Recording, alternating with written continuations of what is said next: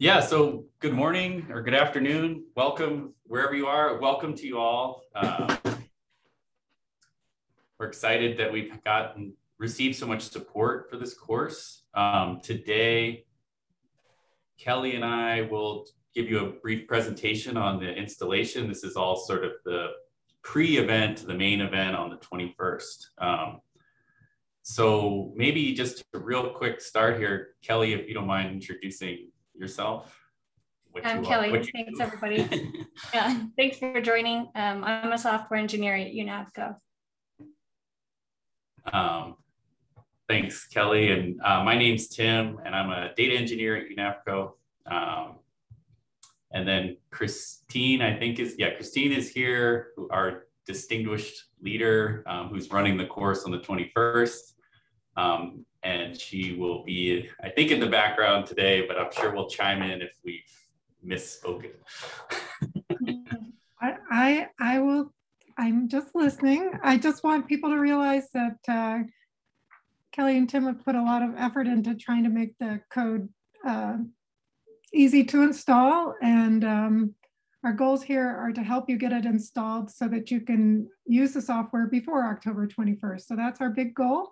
And please help us, give us feedback on things that did or didn't work, and we'll do our best to get everything working as quickly as possible so that you can have a chance to use the software before October 21st. In my experience, actually using the software is one of the best ways to really learn what's going on.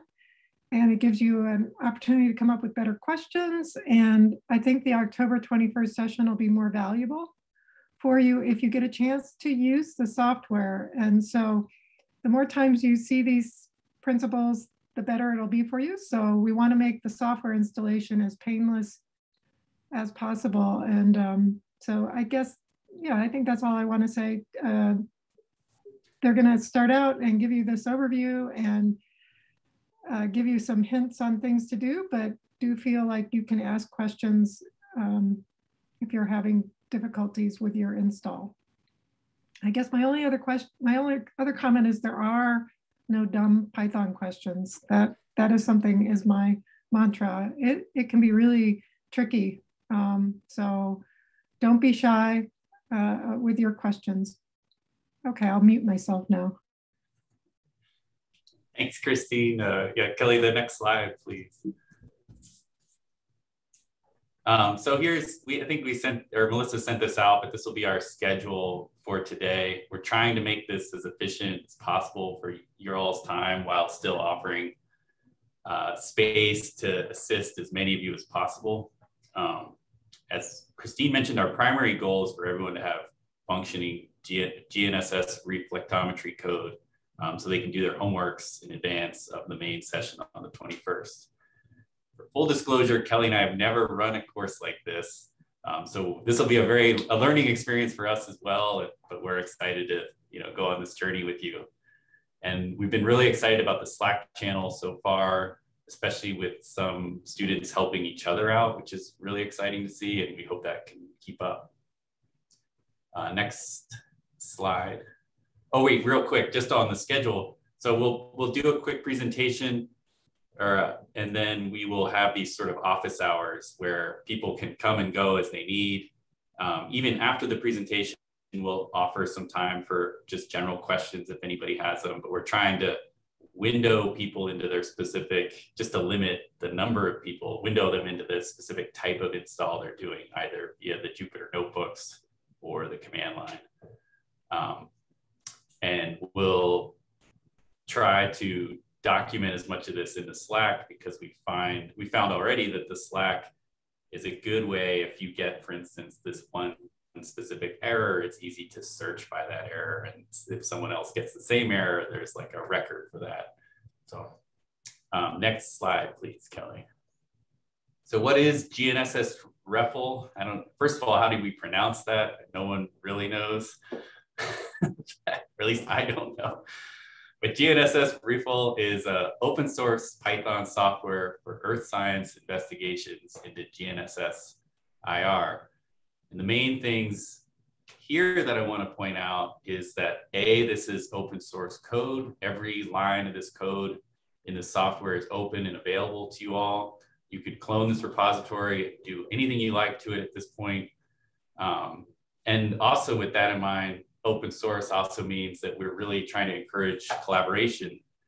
So as Christine mentioned, as you run this, if you find bugs, you want new archives, or you can think of if you're better ways to do things that we're already doing, let Christine, Kelly, or I know, or create a GitHub issue or make a pull request. You know, there's a lot of ways to communicate these at this point.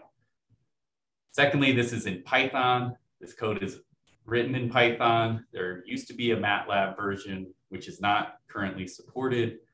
And the code does still have some Fortran and shell commands, which you'll see later come up in the dependencies of the install. And finally, this is obviously a course, or this is getting set up for the course in GNSS IR. This is what you're all here to learn. The primary session on the 21st will cover all the theory, method, and analysis that you all are excited to do to measure water height, snow height. But in the meantime, there's a link here, and we'll post these slides so no one has to like try to write a link down. But there's a link here for a lot of great publications on Christine's website if you're interested. Okay, next slide. All right, so starting off about the code, like Tim just mentioned, that there are some dependencies if you would like to run the code on your local machine. It does require Python 3.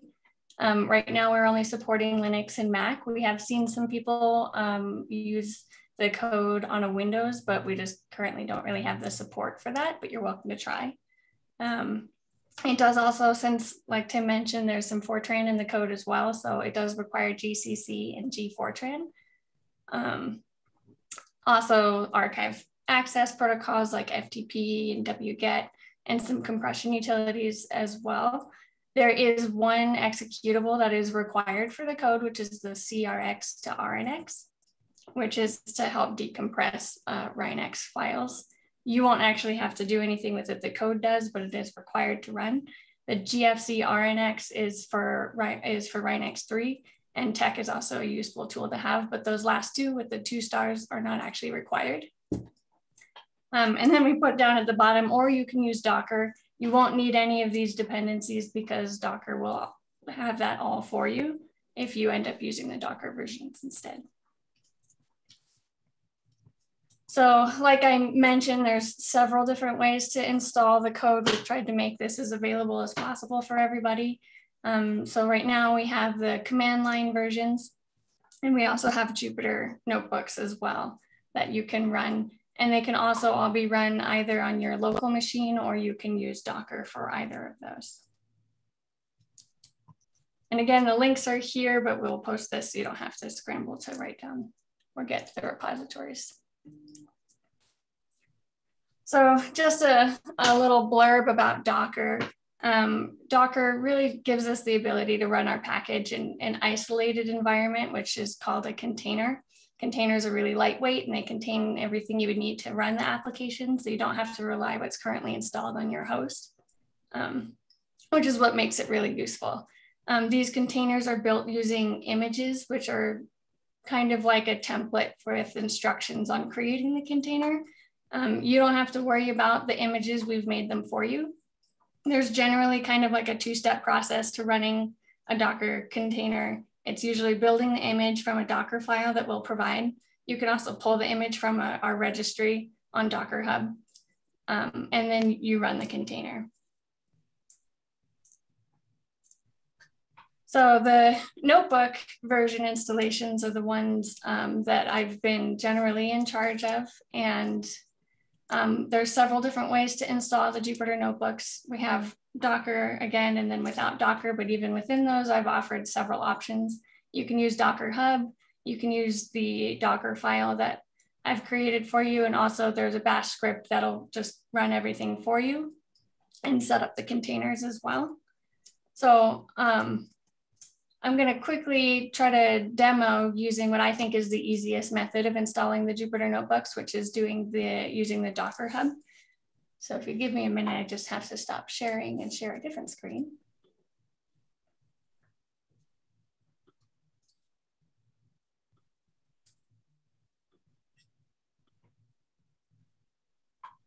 While Kelly's pulling that up, I just wanted to re-emphasize that point that Kelly makes about the goal here is we're offering the code a number of different ways, but fundamentally it's all generated from this same GitHub repository. So if you access the code in any one of these different ways, you should be doing the same, running the same things, even though if you're just interacting with it differently, if that makes sense. Guess what? I'll just say one thing about the Fortran. People who've worked with these data before will know that I had these Fortran translators that translated Rhinex files and computed the azimuth and elevation angles you need to do reflectometry. But it was really somewhat complicated to keep all of those working. Plus that was an extra step. Everybody had to compile the Fortran.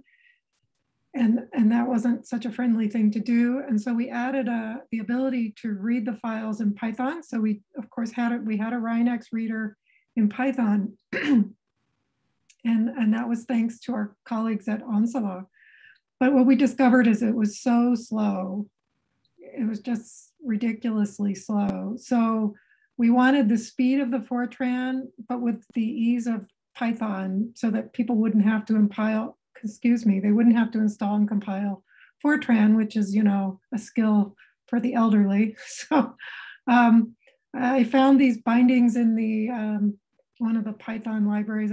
Did you say it was fpylib or something? Yeah, I can't remember. Anyway, I spent a week of my life trying to figure those out. So what I did is I ported the existing Fortran code into Python. It's calling the Fortran from within Python. So it's sort of the best of both worlds to a certain extent. You get the speed of the Fortran, but you yourself do not have to compile the Fortran like you used to. And you're not forced to use Python, which frankly is just too slow for some of the applications that we have for this project. Okay, so anyway, that's my 2 cents. When you hear the word Fortran, don't fear that you'll have to install the code. We've tried to, like she says, for the Dockers, it's invisible to you. And even if you use the GitHub version yourself, it's relatively painless. Okay. Yeah, that is true. So I hope everyone can see this okay. This is the Docker repo that contains the Jupyter notebook and has all the notebooks here for you. Here's the Docker file that I was mentioning, but you don't have to worry too much about that. All of the installation instructions are on here. So while I'm just doing this demo, don't feel too rushed to try to follow along, because it's all here along with even probably more explanation than I might give. So like I mentioned, there's several different ways to install the Jupyter notebooks. I'm calling this one option 1, and I'm saying it's recommended just because I think it's so easy. So this is where that option is. So this is pretty much the only command that you actually need to run. So what I would do is just copy and paste this. And I go to my terminal, and I would go somewhere where you want to have files saved from the code. So in a directory, so I'll just change to my demo directory. And then I'm going to run this command. And I'll just explain a couple of things of what it's doing. So the main command here is docker run. That's what's going to build the container for you. This -v is connecting, it's creating a volume. So right now it's creating a directory called files on my local machine, and it's going to connect it to a file in the container, a file directory in the container. So when I put a file in one, it'll be in the other. So if I put files in the Docker, I'll then get those files on my machine, on my local machine, and vice versa. So if I have data I want to bring into the container, I would put it in this volume. This is just naming the container. I'm naming it GNSS REFL Jupyter. And this last part is the important part as well. This is what's going and grabbing the image that we have registered on our Docker Hub. So it's going to start saying unable to find it locally, because it will look on your local machine if you already have the image on locally, like I've run this before, it'll be there. But if not, it'll go and it'll find it on the Docker Hub. And so then this will print out and you just copy where it has the token and then put this in your browser. And then from here, you can just run the Jupyter notebooks. So I think it's really nice and easy because it sets everything up for you and the container has everything in the environment that you need to be able to run these. I also just wanted to show quickly using Docker Desktop, which I think is a very useful tool, especially if you're a visual learner, to help you understand what's happening with the containers. So the image would be, you can see that this is the image, which you don't have to deal much with. Like I said, it's just kind of a set of instructions for creating the container. And this, I can see that the container is running. If I want to leave this environment, what I would do, excuse me, is you just Control-C out of it. It will prompt you to say, do you want to shut this down? You just say yes, and then you're done and you can go back to using the terminal the way you'd like to. You'll notice that this will say that the kernel is dead, meaning that we've closed it. And with the container, it will still be running. You can leave it running. You don't have to stop it. But if you'd like to stop it from the Docker desktop, it's very easy. You can just stop. And then you'll notice that if I tried to reload this, it won't work. But if I start it again, and then I reload this, it'll pop back up. So that's how you would get back into the container.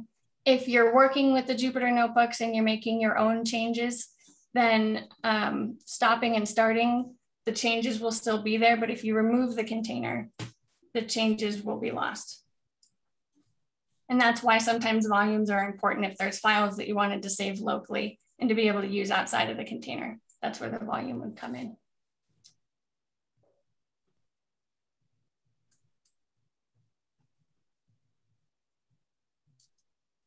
Thanks, Kelly. That was great. If you have questions about it, please let me know. But again, a lot of those instructions are in the repo. I guess we're not in any rush if anybody has a question right now relevant to especially relevant to what Kelly just presented. And if not, we can keep moving along or throw this is Neil Wynn from the Park Service. Can you hear me? Yes. Hi. Good morning, Neil. Hey, good morning. For that Docker desktop, is that an install that's listed? That's just something we should know about, or is that listed in the installation that all the really good documentation that you listed before? Right. So it is in at the very beginning, and I should have mentioned the one thing you do need to install locally is Docker. And I do have lists for where to find and install Docker. And when you go to the Docker installation, the first thing it pops up is, because they very much encourage using it as well, is how to install Docker Desktop. Okay, it didn't immediately pop up with me. I was using Ubuntu or Ubuntu, however you pronounce it.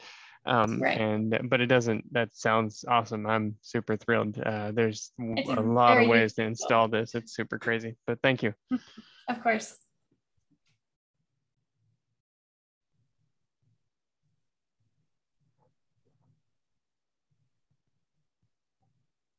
Any other questions? That was a great question. Thanks, Neil.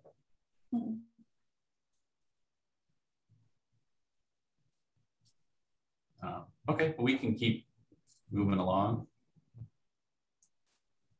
Oops. Okay.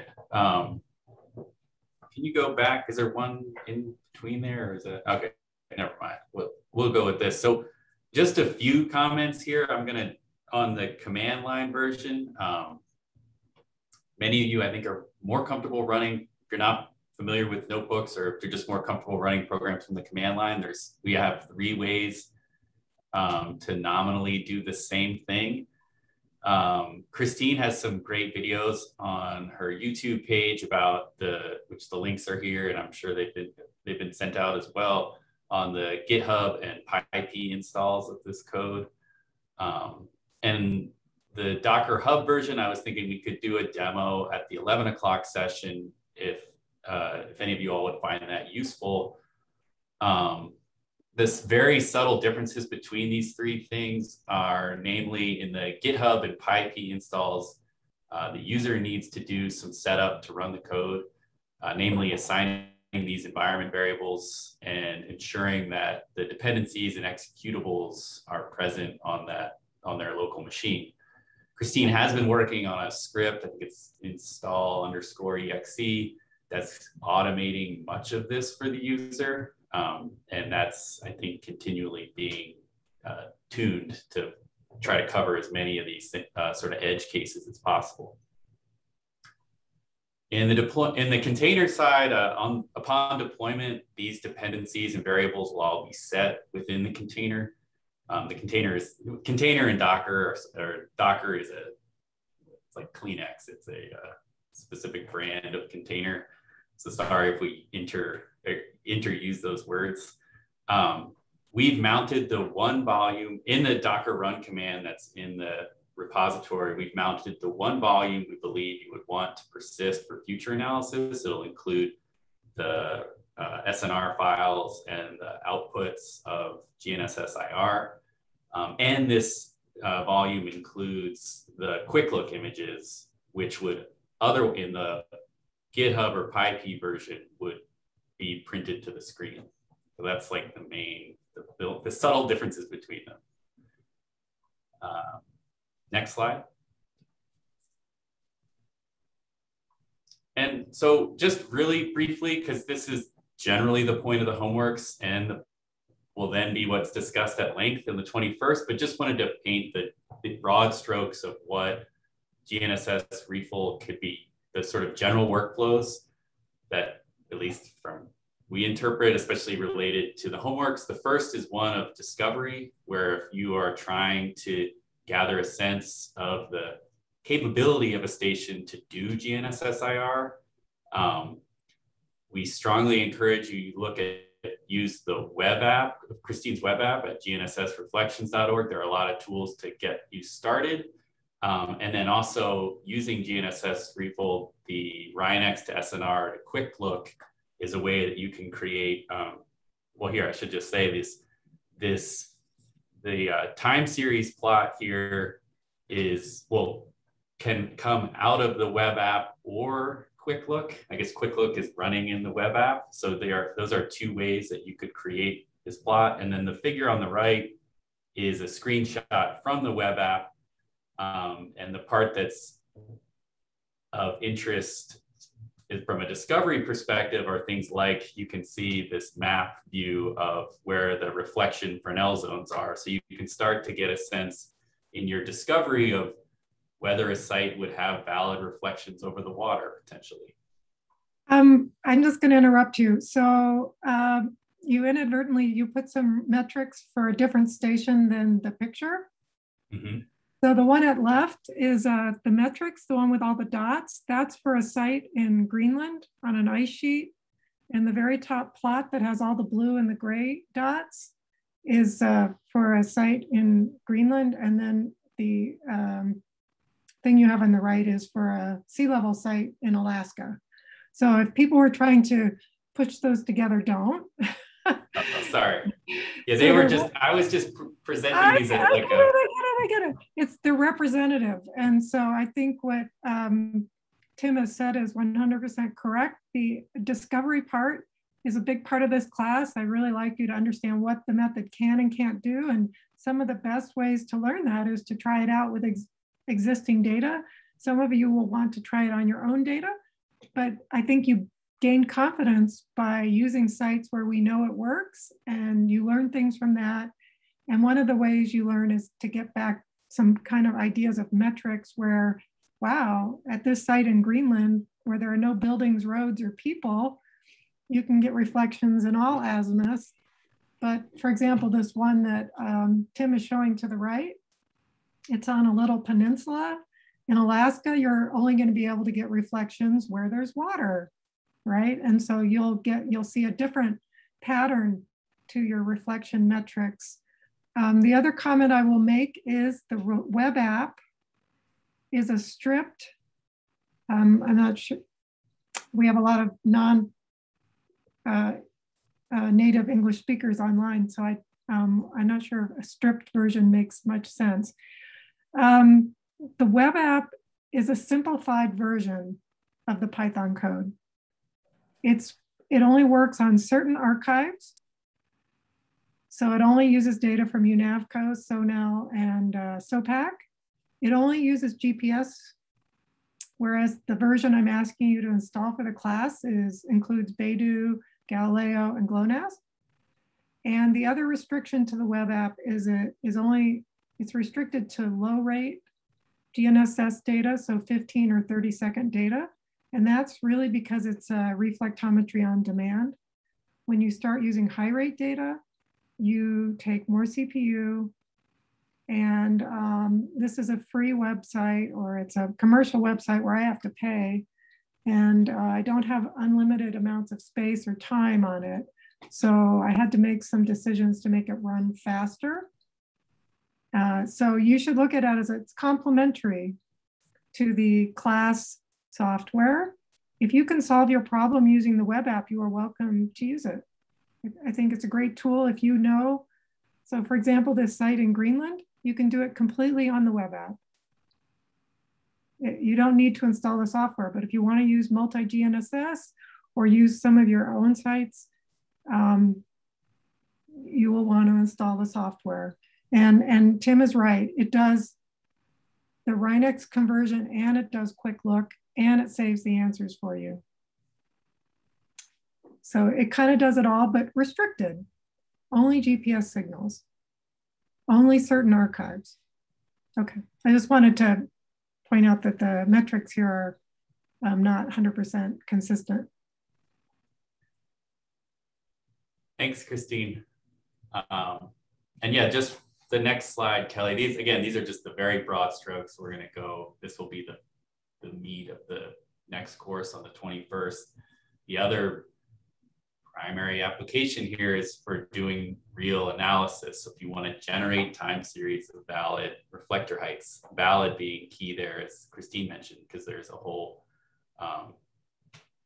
you can get a lot of answers, but you have to be able to work through which ones are usable reflections and which ones aren't. And there's lots of tools in the software to help you with that.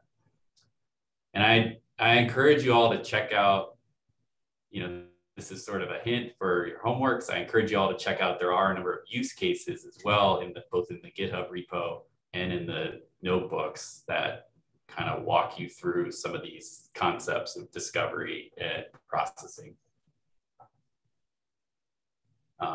And this is that GL site, just for reference, this is that site GLS1 with a time series of valid reflections that are, I think this is using the weekly option, so it's once a week. Next slide. Just in advance, we're towards the end of this presentation, but to date, the primary errors that we've seen so far in people installing their code largely relate to these few things. One being the system dependencies. So this is, a couple of you have gotten an error, I think that often presents as like a PEP 517, which is related to that, those Fortran wrapped code that requires certain libraries in your operating system. We've covered in both versions of in the repository, we have instructions on how to address that, but that's something that's come up. Python 3 is required. This has come up a few times. The environment variables need to be set correctly. The executables need to be installed within that correct directory. The main one being that CRX to Rhinex, which is unpacking the Hatnaka compressed Rhinex. And finally, we've had a number of issues related to these archive protocols and access. This one we found to be particularly tricky because many times it seems very user dependent, specifically related to the user's, whatever network or firewall they may be behind. And that combined with the fact, and I say this as someone, I work at UNAVCO. UNAVCO operates an archive. Archives are in this sort of no person's land of migrating from anonymous. Many are migrating from anonymous FTP to some sort of authenticated HTTPS, and many archives are in different places in that process. And so, you know, we're continually trying to keep up with that. But that being said, things are changing, and when things stop working, you know, like we said before, let us know. And if it may be something unique to your connection, or it may be something dependent on the archive as they change. So we're just try to work with us, and we appreciate all the feedback. I just want to make a comment. So I work at home, as so many of us do now. And I get blocked by archives all the time, and it's not the archive. And it's I have to run a VPN from my local university. So it's my home's internet connection. I don't know, so I will just put that out there, as it's frustrating when these archive downloads fail, because you don't know, is it the code's fault? Is it my fault? And you know, I turn on the VPN so that I'm going through the University of Colorado, and all of a sudden everything works. Okay, that suggests it's my fault, you know, my internet's fault, right? And I don't know what it is. And I also have a cloud account where I run Ubuntu. So I work on a Mac, you know, I use my home's internet. And then I have an Ubuntu account on a cloud account. And one day I couldn't, 1 out of every 3 archive downloads was slow. And I spent hours trying to figure out what was wrong with the code. And it worked again the next day with no changes to the code. So I just have to assume there was something wrong at my cloud account that day. So unfortunately, I guess my point is, I feel your pain if you're having problems with these archive downloads. I don't think we have solutions for all of them, but I think I encourage you to try different avenues like I did, like, oh, I'll try a VPN, maybe that'll work. Or I'm going to give up, I'll try again tomorrow. Also works sometimes. I'm not saying always. And then your other option is to talk to Tim and Kelly. We also did have we found out that, should we out who did it, Tim? I don't know. A certain large archive was blocking a certain university in a certain country in Europe. And we didn't know that, right? So, but we were able to fix it because people let us know. So I was convinced UNAVCO was personally blocking my access to their site, but they said no. But I finally discovered it was my own internet service provider. Didn't like that I was downloading these large GPS files. I don't know why they would think that was suspicious activity, but there you go. Thanks, Christine. Yeah, and so in summary there, without getting too down in the weeds, we really, again, recommend using the Slack as much as you can. And I think Kelly and Christine and I hope to sort of reduce after all this, hopefully use all those Slack messages to try to build up a sort of another README page of common errors. But until then, I think your best bet is to use your fellow students and the comments that have taken place within the Slack. And if you're not a Slack user, I guess send us a message. So next slide. So that's it for now. There's a lot of links on here. Again, we'll post this. This isn't meant for someone to just have to read through or take a screenshot. We'll post these in the so that you all can access these if you haven't already. But Kelly, I don't know if you have any other words, but we're just excited. So.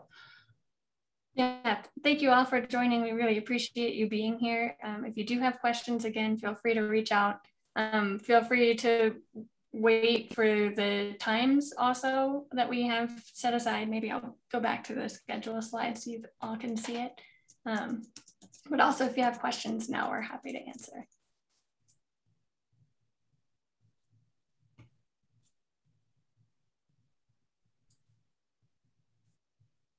And again, I think it's also nice having some of these times a little bit later so that if you haven't had a chance to try to install the code that you can, and then still have help from us personally. I was just going to say, Kelly and Tim, since people haven't raised their hand yet, Kelly and Tim and I were talking about on October 21st that we would entertain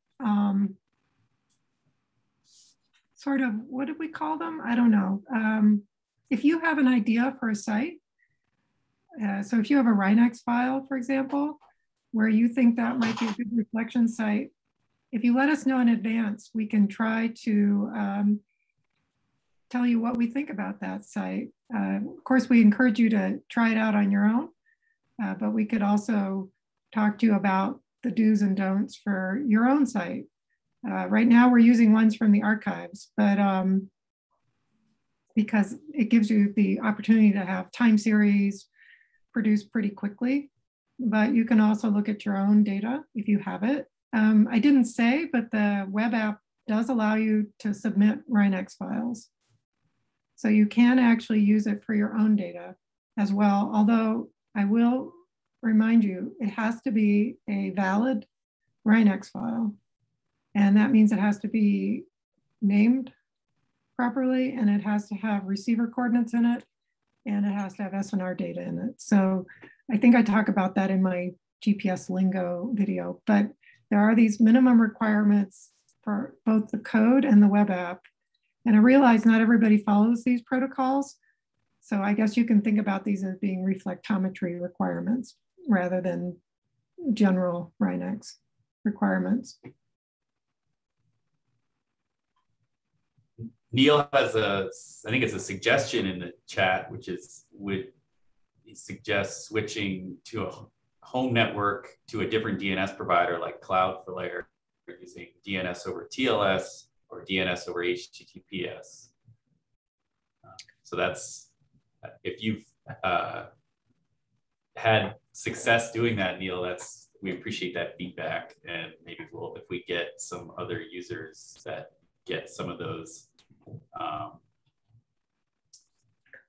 or whatever protocol error, the download errors, we can try some things like that. So. Another thing I could point out is I think we made CRX to RNX a required executable, and it's in the builds that Kelly and Tim put together for the Docker images. And we suggested or recommended TEC and GFZ Rhinex. But I will warn you that if you want to do multi-GNSS and take advantage of Rhinex 3, you absolutely have to install GFZ Rhinex. You have to. And also, if you want to do sort of what I would call advanced reflectometry using high rate data and things like that, you have to install TEC. The code just doesn't have enough, I don't have Rhinex merging capabilities of my own, and I don't read Rhinex 3. So I need those other tools to manipulate those files, and that's why, because otherwise we're just reinventing the wheel. And so we rely on the work of these organizations that have made these tools available. And I just, for one, especially to GFZ, a big thank you for making that GFZ Rhinex tool available. TEC is, what's the right word for TEC, Tim? No longer supported? Is that? End of life. End of life? But it still works. And if someone has given you 96 individual Rhinex files, because they've given you 15-minute Rhinex files, it's helpful if somebody else merges those for you. So, that's why we rely on those tools. There's still a little bit of a tension, for example, for the Australians, if there are any Australians online. I can't imagine they're watching this live, but the archives are changing. They're changing from RINEX2 to RINEX3. They're changing from Z compression to gzip. I mean, it's like a parade of changes, and it's been hard to keep up with them. So we try, but we do have to rely on these other executables to allow us to bring this software to you with more options. And so I realize it's a little bit of a pain, but just keep in mind that we do it so that we can do more things for you in the software itself. We can look at more applications. We can look at more, for example, the high rate data lets us look at higher sites, things like that.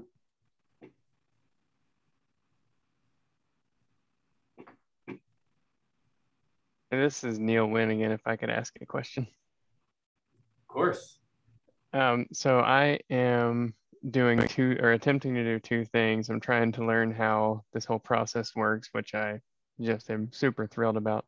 And I'm trying to make a plan for the future of what will hopefully be a network for the National Park Service that helps to monitor water level where we can.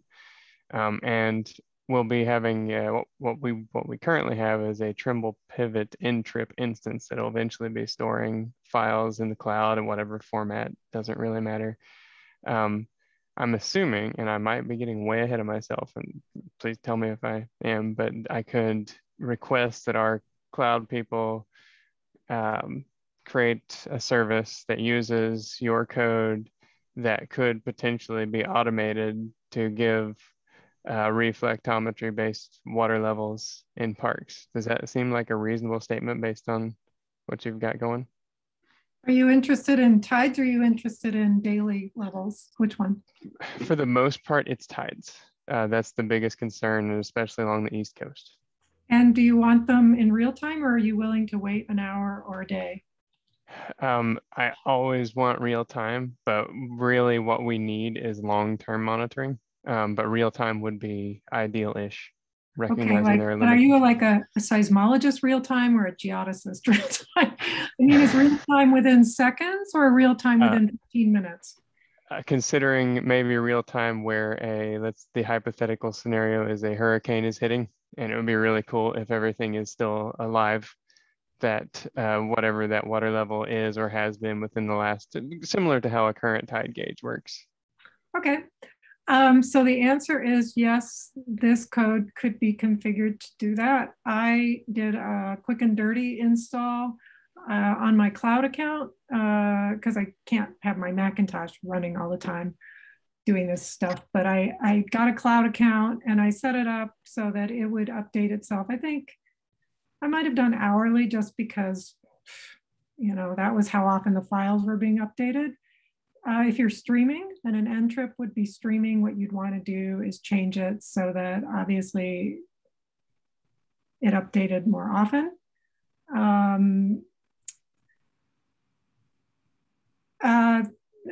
There's a couple different ways you could go forward with this. One is you could use your own Python install to do that, right?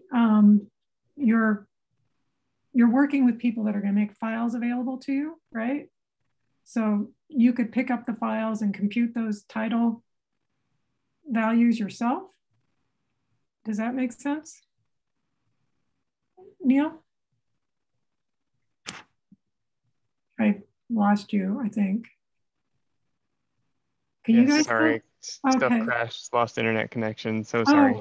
Well, I was just gonna say there's two things you could do. One is I've done a demo of that just because I was locked in my house like everybody else. So I sort of did it for fun. Yes, you can use the current code to do something like that. You just have to iterate, right? You have to update it repeatedly, but it won't do something within seconds because I haven't set it up to be that smart.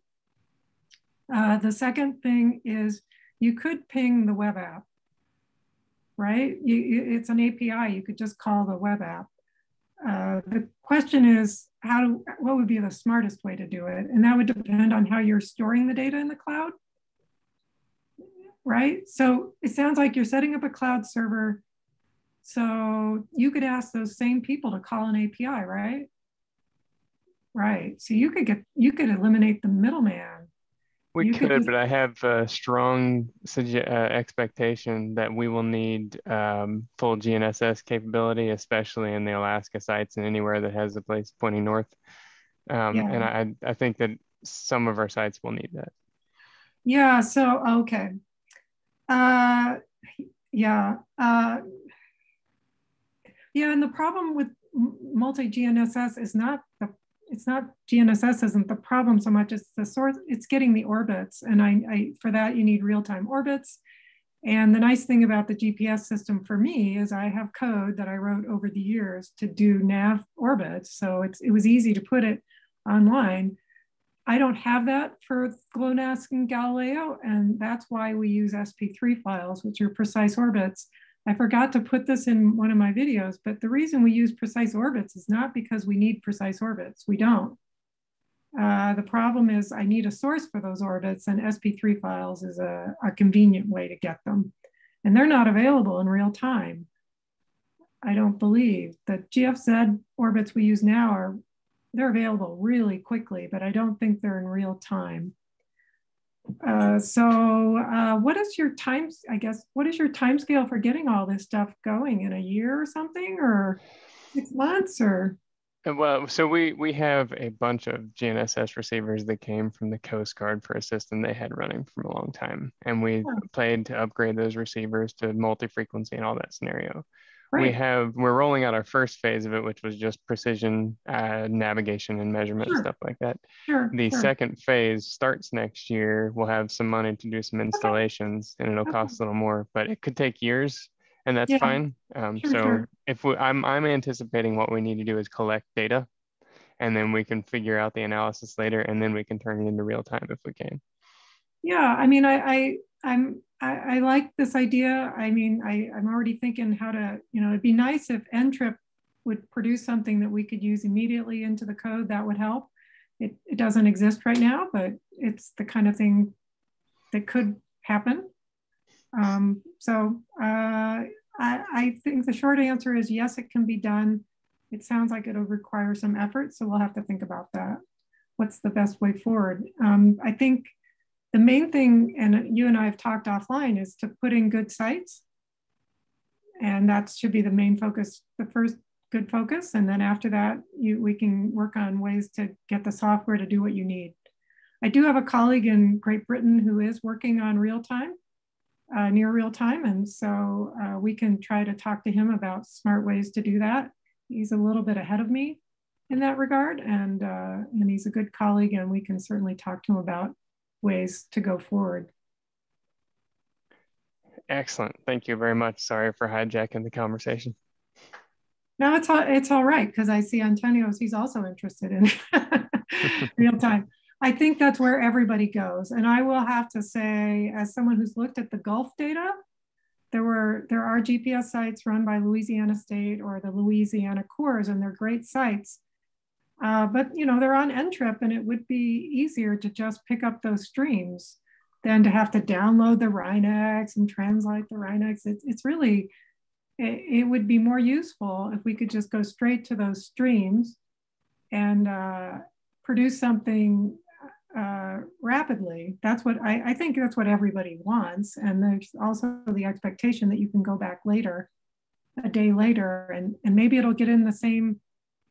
It could possibly become the way now. Those of us in the geodetic community, they're the rapid products, right? And then there's the final products. I mean, I think we all agree that the rapid won't be as good as the final, but we allow both to exist. And at some point you only use the precise. So those of you who know Jeff Blewett, you know that he has the last 2 weeks are in a separate file than the final. Right? So he might have a decade of answers, and then he's got rapid results for the last 2 weeks or something like that.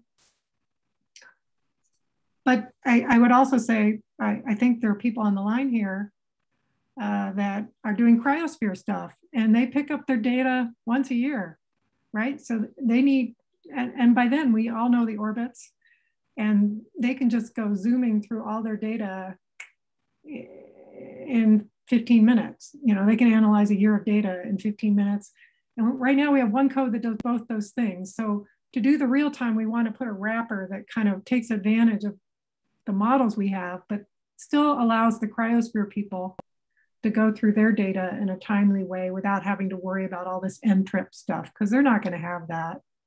And as Joe Hatton said something about predicted orbits for multi-GNSS isn't a thing. It is true that there are nav orbits for Galileo and GLONASS, and would someone please write a reader and an orbit predictor for me in Python? And I will install them in my code. But I'm getting pretty old to write nav predictors, and I'm tired. I did the SP3 files. If someone would read Galileo and GLONASS nav files for me and do the orbit calculation, I will add it to GNSS Reflect, which I agree doesn't have vowels in it and makes it hard to pronounce. But does that make sense to you guys? I really would need help with that. Oh, Ellen, I think we know the answer to your question. Someone else had the same problem, so we'll get back to you. I saw a question about wget. I know that somebody else. Yeah, Christine, I'm having problems with that, and I'm not entirely sure what's going on. Yeah, it's some weirdo thing that Kelly can help you with, right, Kelly? Because it's the same thing that Rowena had. I'm not sure if hers said that she had wget already, but she ended up having to go into the code and actually hardwire. No, but I'm just saying we've seen this error with the yeah, so it would be helpful to know which installation you're going through and then what step you're on but I think that should be in one of the whatever we call these. What are these little things where you guys go off channels? Yeah, whatever the 10 o'clock, or I guess it is getting close to 10 o'clock, or the 11 o'clock, or yeah, it depends which build you're using in terms of solving that. I was just doing it on in command line, Python command line. Okay. And so yeah, it came up when I went to install the executables, and I had a message pop up that says, "Oh, you don't have wget," but then it looks like it installed everything. But then if I look in my environment, it claims that I have wget, but I don't have the orbits files, and I'm assuming that is related to the fact that I don't actually have wget installed somewhere. Well, this is where I'm going to dump it on Kelly and Tim. So, because there are different, interpretations of what you said. So a lot of it always has to do with exactly what's flying into your screen. And so I will not attempt to answer that. Are there any more questions for me before I log off? Questions about I don't know. If you have comments about the videos, you can send those to me, I guess, separately. But I think I definitely forgot to say you needed G4tran GCC when I made the install videos. Sometimes your computer has things on it and you forget. That would be my defense. Hello, I have a question. This is Lin from BKG. Can you hear me? Okay. Yeah. Actually, regarding on the orbits, I would like to know what the accuracy requirement of the orbit, or let's say in terms of predicting orbit. I only need, say, a couple meter orbits. So nav orbits is fine. Nav, I'm not even sure I need multiple meters. So nav quality is fine. I don't need precise. The only reason we use the orbits are to get the elevation angle and the azimuth angle, and it doesn't have to be that good. It's not geodesy. Okay. It's really just, yeah. So for me, I would be happy to use nav orbits, navigation quality orbits for Galileo, GLONASS, and Beidou. And I know those files exist, but I don't want to code it up. So if you know somebody else who's already done Python orbit propagation for GLONASS, Galileo, nav orbits, just point me to it and I will try to use it. And you also don't need the receiver coordinates to be very good inside your file. They don't have to be centimeter either, right? Nav quality. Okay, I see. Thanks a lot. Yeah. Hi, Christine. Can I ask one doubt? Sure. Yeah, actually, I was using this the code that was given by you, and somehow I'm getting the plots and all of that, but it is not showing. My plot is not generating. It is not a good plot. So I had a doubt that whether, because we use choke ring antenna, that is the geodetic antenna. So is it like there is any specification that we have to change the antenna setup, or it has to be a different antenna setup so that it is not going to negate, or it is not going to subtract the reflected signals, because choke ring antenna is specifically done to negate those signals. So so you're saying you did your own experiment and you used your own antenna? Just 2-3 months, seeing your page through that, whatever you have given, before the short course started, before that I was trying it. But somehow I did not, the plots were not good. And I doubted that because of the antenna, because our antenna which we use is basically choke ring antenna. So is it an issue if we use a choke ring antenna? No, that it is not good for us? Almost every use case on the software uses a choke ring. So there are lots of things that could be wrong. I think the best solution would be to send a Rhinex file to Tim and Kelly. And well, I guess you could send it to me, but I think it'd be useful if we have it centralized somehow. Okay. Maybe it'd just be best to send it to me. So send me a Rhinex file and a photograph of your site. Okay. And sure. I'll look at it for you.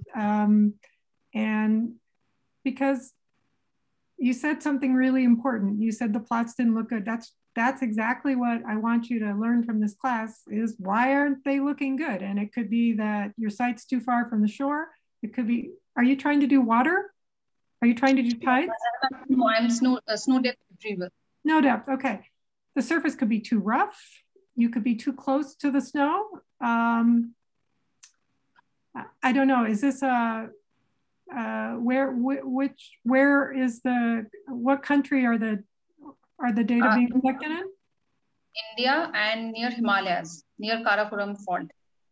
Yeah, so I tried over the years to measure snow in India, and I always failed because the sites were too small. I mean, they were rough. I mean, they didn't have large planar areas. So I'd need to see it would be helpful to see a photograph of the site and to look at the data file. It's not the antenna. I would almost bet money. Okay. So I have failed myself to measure snow depth in many mountainous regions. And it's because people tend to put the GPS sites in these little, surrounded by rocks, and it's rough and trees, and they're, and it's just not the right technique for those kinds of areas. We need a sort of a large open field, flat, relatively flat, planar, and it works great. And that's why it works so well on many ice sheets. But we also used it at like 150 sites in the Western US. It doesn't work everywhere. I tried it some places where it worked very poorly, but I found many sites would work. It really just depends what your site looks like. Okay. And that's probably the easiest way. Is you sent me a photograph and a Rhinex file. I think we could answer the question pretty quickly. Sure, I'll do that. I mean, because it's a forward reflection. You know how radar's doing backscatter? We're doing forward scatter. Right. And so if the surface isn't relatively smooth, there's no forward scatter. So, and this is why when it's very windy, a lot of water reflections fail. So you'll have a good tide gauge site. And then if it's extremely windy, all of a sudden you'll lose your reflections, and you're going, what's going on? This used to be a good site. Well, 100-mile-an-hour winds will make for a rough water surface. So one of the points of our tsunami paper was to point out, look, we can track during this hurricane up to about, I can't remember, it was like 30 miles an hour or something. And then we lose it. And then since the eye of the hurricane went through where our site was, there was a time when the wind speed went to 0 because the eye of the hurricane went right over the GPS site. So that was kind of cool. But if you want, you shouldn't deploy them with the assumption it'll work at high wind speeds, extremely high wind speeds, it won't work. And similarly, many mountainous areas, depending on how your site was set up, won't work either. Not all of them, but some of them won't work. Okay, sure. I'll send you the plots. I don't want to see your plots. I want to see a photograph and a reference file. Okay, sure. Yeah. I don't want to see your data plots because in some ways, what it's good is I can look at it independently, right? And then that gives me an idea, you know, by both of us looking at data separately, I think we'll come up with different ideas. So it's good that you looked at it first because that gives you some feedback. It's failing, why? And then I would look at the same data and maybe have a different idea. So I would look at it independently. Sure. Okay. Yeah. Thank you. Thank you. Thank you. Will we spend some time on the 21st talking about good site selection and characteristics? Yes. And, but I made a video where I talked a little bit about that already. Of course, it's not sufficient, but it's a start. I think it's mainly oriented toward the people that are doing sea level, but the questions about measuring snow are also good ones. And so I will cover that as well. Why isn't it working at this site in India? Why is it working better in this site in Canada? Things like that. I'm happy to cover that as well. I can assure you, I have failed to measure reflections many, many times. It is just, you have to look at it as a glass half full or half empty. So you can, does that make sense? You know, it works some places and the goal is for you to know where it works and where it doesn't work. And in places it doesn't work, just don't work there with this technique. As long as you understand why it doesn't work, in my opinion.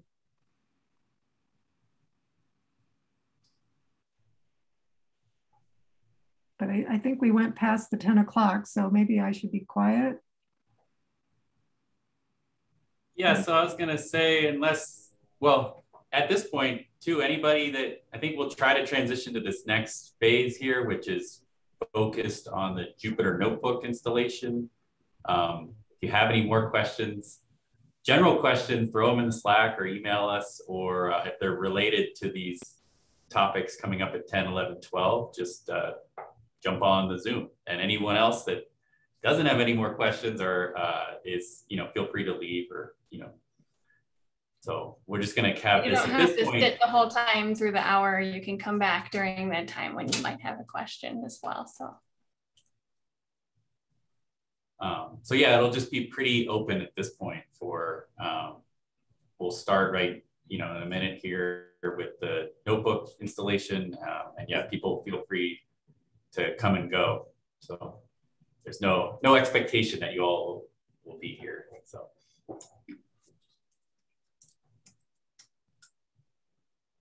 So yeah, with that, I guess, thank you all. And if anybody, I see, we can just, right now we'll move into the notebooks. I saw that, is it Ruben says that they have the Jupyter running homework 0, and does that mean they won't have issues in the future? That I would say that the goal of homework 0 is this sort of first order test of whether your code is installed and working. So generally the answer is we hope so, but we don't guarantee that there may still be some issues. So, but yeah, thank you for that feedback. Kelly, did you, for the notebooks, did you want to do anything else to sort of kick things off here, or just go right into more questions? I'm hoping for more questions. If anyone wants me to go through how to install again, if there's any confusion there, or if anyone is experiencing errors with installation, just let me know.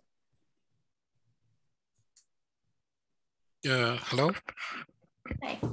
Yeah, I just joined in the middle of last session, and I would like, I already installed. I cloned the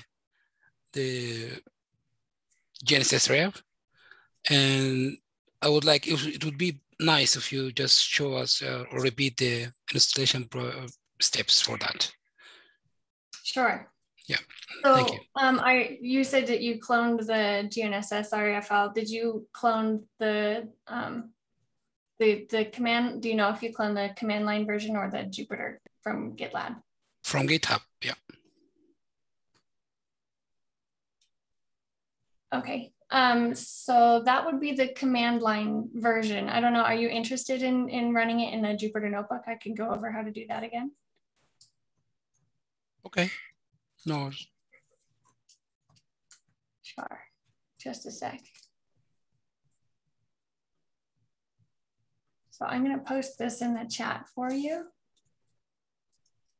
So that's the link for the repository for the Jupyter notebooks. And are you comfortable using Docker? Do you have that installed on your computer? Or would you like to use your own Python version? Yeah, it's my first time with this, so it could Sure. be fine if just the easiest one for me would be better. Okay, yeah. So the easiest one, if you go to that, the first instructions would be to install Docker, but I'll also, what system are you running? Are you on a Mac or a Linux? Yeah, Linux. Linux, okay.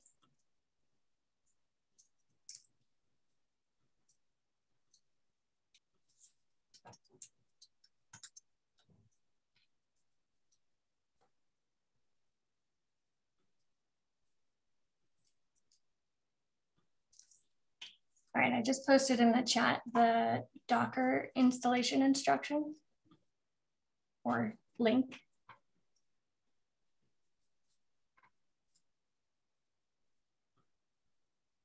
And let me know if you get that running. And just while in the middle there, Kelly, if you all have, just so we can kind of get a gauge with where everyone's at with this, if you have, I guess it would be really helpful to post any questions in the chat, or I guess raise your hand if you have something, just so we can start to gauge how to manage the next, what could be up to an hour. Just for your, in the interest of primarily your all's time, so.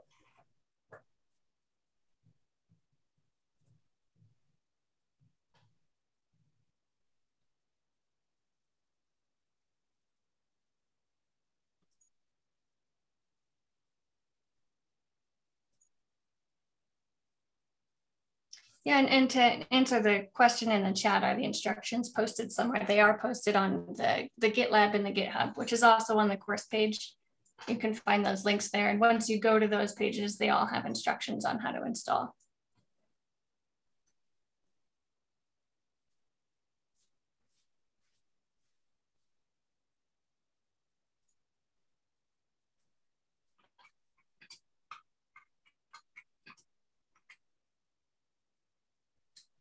Okay, Kelly, are you, I see, I think it's, is it Dimon has their hand up? Yes, thank you so much. First of all, this is a very nice session, and I think it's very useful.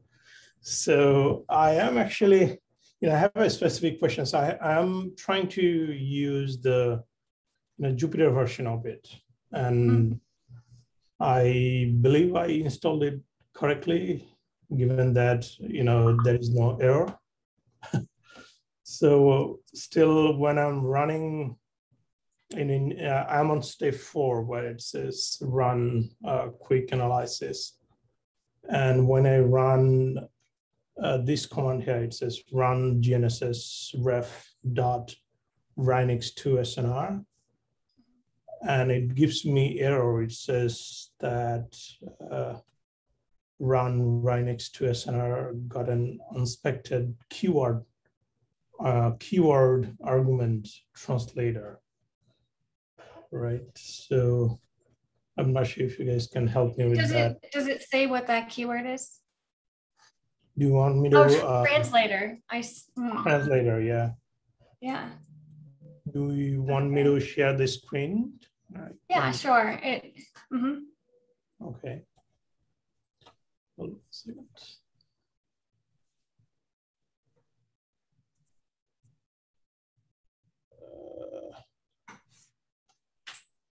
Just give me a second.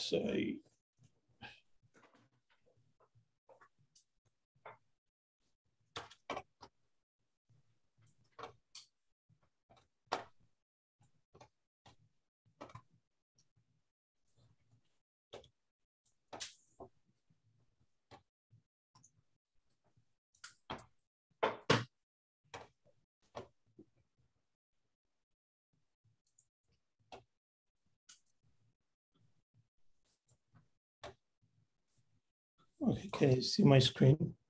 Mm-hmm. Rothy's believes there's a better way to make shoes. All right. So yeah, so it's on this. Yeah, I see that. That's interesting. So sometimes we do, or Christine, when she is writing her code. So pretty much what this run GNSS REFL does, it kind of wraps her code into a friendly version that's workable for the Jupyter notebooks. And when she makes changes to some of the default parameters, this can happen. If you have the most, so did you install this code today, or did you do this? I just installed it a few moments ago, yeah.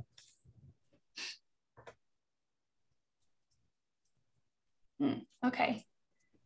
Let me see if So I'm going to get the same. I'll go back a little bit. So, yeah. Paths are, I believe it's correct. Got CNR to Rhinix. And this is the first code, I guess, from this package. Yeah, let me just think about the best way to solve this. I'm gonna see if I get the same error as well, because this would be something that if Christine did change something in our code, this error would happen. This is on homework 0. All right, thanks.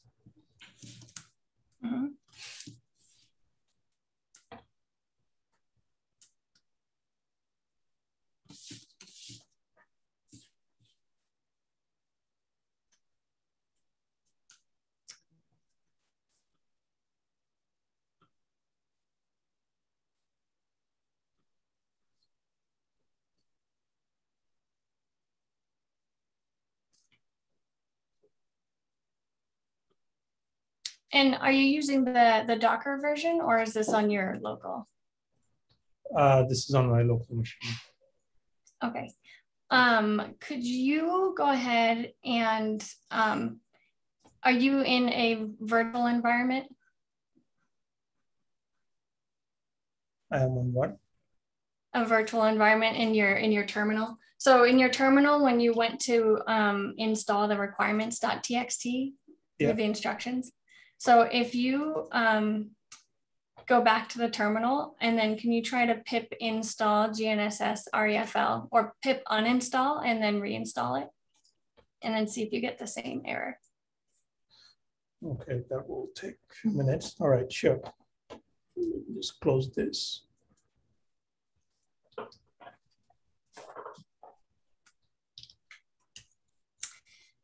Yeah, so, and we've also had, for Francesca, I hope that's how you say your name, we have had some errors with finding orbit files. Tim, I don't know, what was our solution for the last person that had an orbit file error? Did they have to download it directly? It's in the Zoom chat. Yeah, I think that I was just going to confirm, but typically, because that error is saying that the files don't exist, but the files do exist. So oftentimes that's related to these. I think a lot of them have been to people have had issues with secure FTP. So I think the CDIS archive is FTPS. And so Christine has added a way to get those using the download orbits function, which I don't think is in the notebook yet. Yeah, that will be worked into the notebooks, but isn't there yet. So the short answer, Francesca, is that's my intuition, but we can, right now I was just trying to see if I could recreate the problem first, just to make sure it's not something in the code specifically, because like I said, our previous experience has been these are sort of dependent, maybe users sort of network issues type things. So if we can narrow it to that, then we can try to help you out from there. Hi. Yeah, I also tried with the VPN of work, but I got the same issue. Didn't work. So.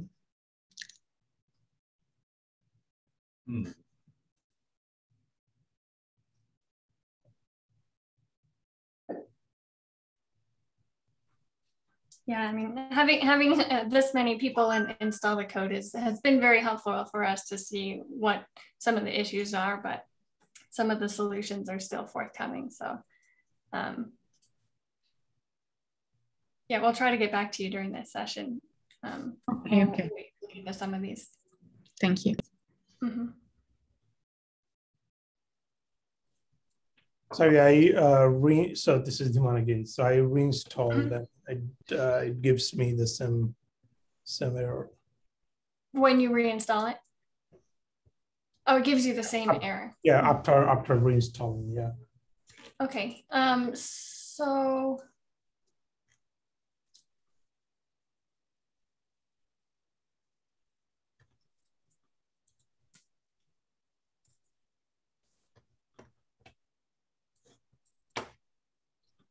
could you share your screen again for that error? Sure.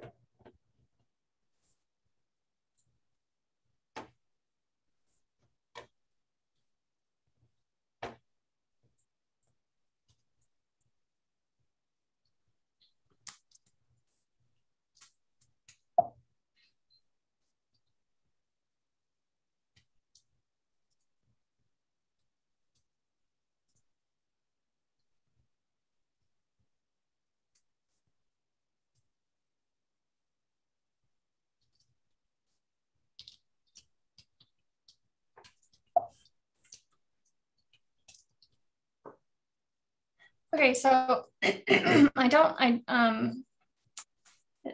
think that this is happening on mine, but I can help you specifically with yours by kind of doing a quick fix.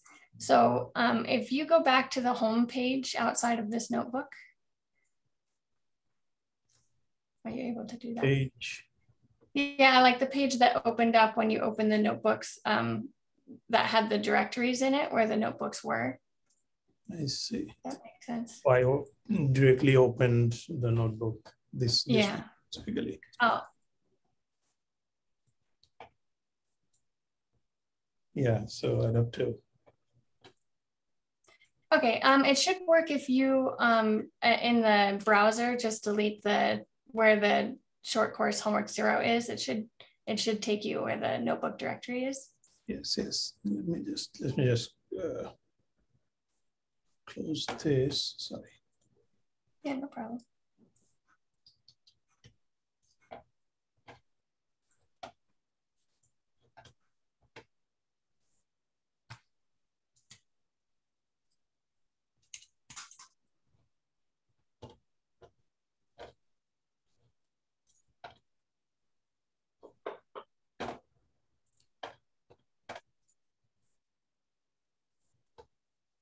So you meant this, right? Mm-hmm. So click on the little folder at the top, the little blue folder up above. Yeah. Yeah. Oh.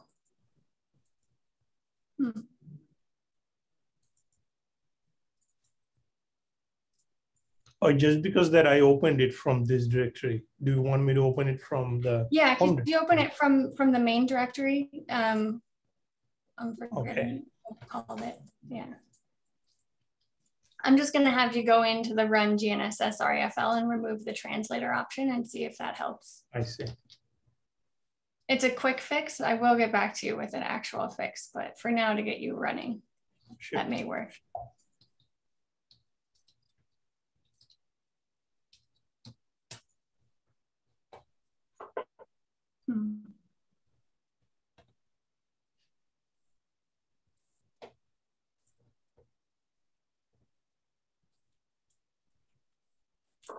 Great. Okay, so go into the bin.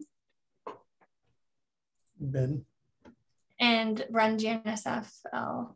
Yeah, REFL. And then, so this is the first definition, the run right next to SNR. So scroll down to the bottom of that definition.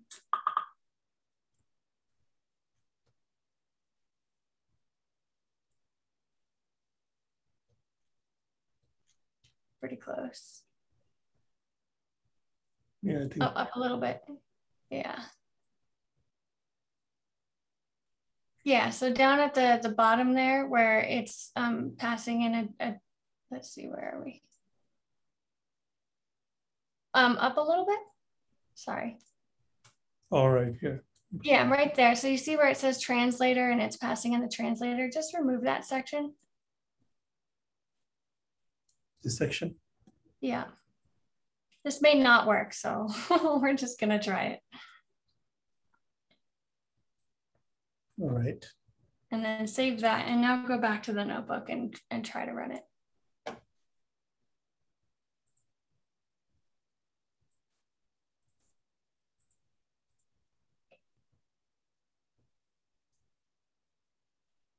And you'll have to run through the first lines again to re-import.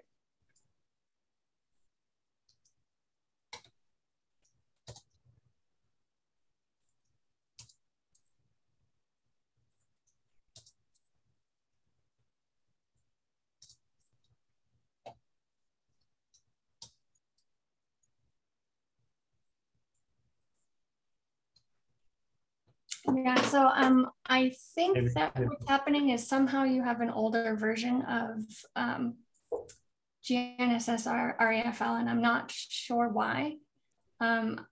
Oh, just because that I have, that's probably, yeah, I have. It seems like it's complaining about some of the extra parameters that have been added more recently. Oh, okay. So that, I think that explains. So I have a terminal version installed here, which I've been running in past days. So that means that I would have to remove them, I guess. Yeah, I would try that. All right, so I will report it back. Sorry, yeah. Sometime later then. All right, I'll probably. Okay. Yeah, let me know how that goes. Yeah, it will take some time. So I will post it on Slack when I try. Perfect. Okay, great. Right. Thank you so much.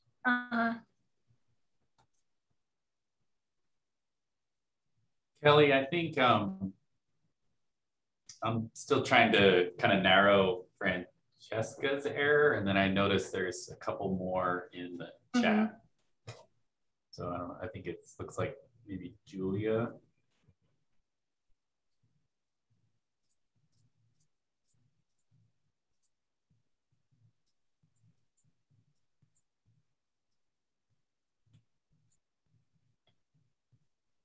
It looks like Julia has a similar error to Francesca's.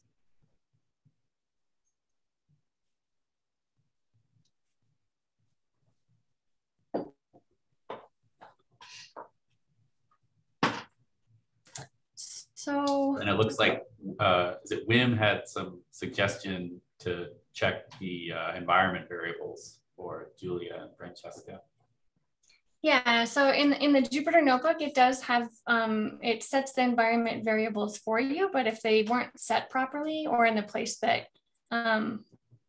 you're maybe expecting them to be set, it should print them out for you.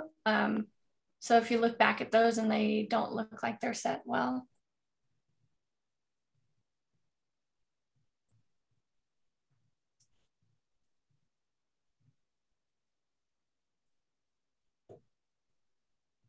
Hear me? It's Julia here. Hi. Hi, I am using Docker, and for the first line, without the GNSS, it works. And with the GNSS, when I use the overwrite option, it doesn't work. I checked yesterday the environment variables and they seems okay, but now I check again. Thank you. So you're saying when you use the overwrite, that's when it fails? Yes, for me, yes, but then when I run the other row, it doesn't work. When you're grabbing in the GNSS orbit. Yeah, so unfortunately, we have had several people have that issue. Let's see. So in the, I guess, would you be able to print out the error or post the error in the Slack maybe, or even here is fine. Yeah, for sure. Yeah, it might give me a little bit more information. I have the error also when I use the year 2020 and when I put the archive CDDIS, that is the 4.c point of the homework 0.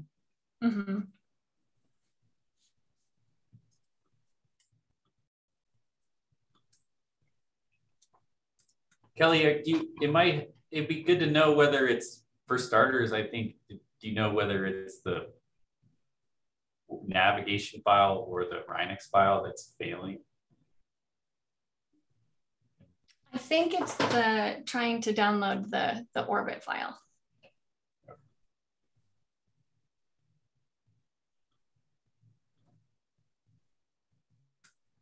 At least it seems like that's what's been the issue for everyone else, or not everyone, but for other people.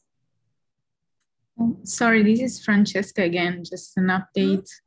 So I tried the same command, but removing the archive equals unavco option, and now it works. So at least I got success. SNR file was creating. Yeah, so that's great that worked. It must have been something with trying to access the unavco archive. So the code, when it has the archive in there, it'll go specifically to that archive, but if you don't put an archive, it will search for one in many archives. So that is a good solution. If a certain archive isn't working for you, then the code will search for you to find it in many different ones. So that's good to hear. Good. Yeah, it's worth, Francesca, we can keep, whether it's here or we could continue, because it is a curious result that the UNAVCO archive wouldn't work. Obviously, we're biased here. We would like to make sure that works for you. So we can keep debugging that. If not today, just in this, send us a message or Slack. And it may, sometimes there's some logic in here too that it may be, there's, it could be a number of things. So. Okay, great, thanks. I wonder if was it Julia that had a similar problem, just trying that to start, just to see if it's the same issue, and then we can try to figure out what the issue is. Yeah, I think unfortunately the problem with that section, with it calling the orbit the GNSS orbit, it doesn't request a specific archive on that call.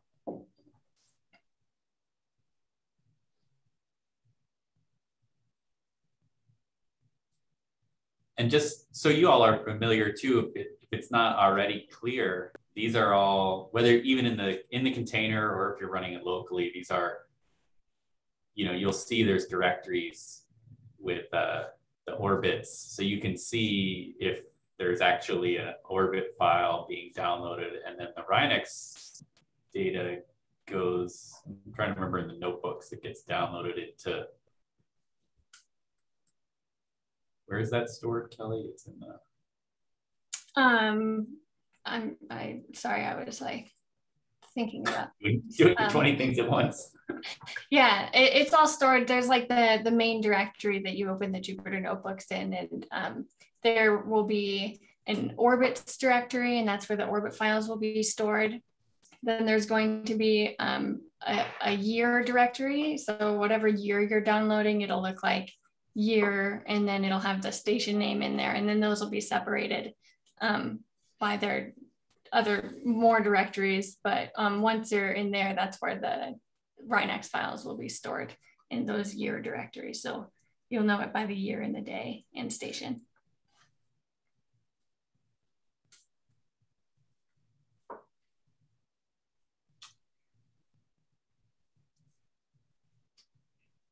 But I think that if successful, right, as I recall, the Rhinex file itself will be deleted in that Rhinex to SNR.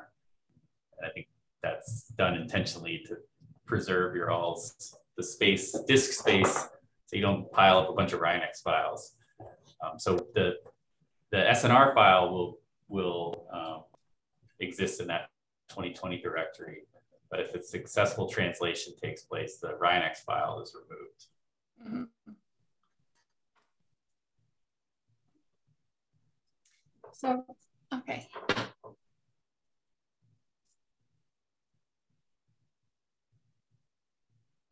Yeah, so it looks like it's an SSL certificate issue. So we have had this issue where CDDIS has been timing out and not authorizing people to grab these orbit files.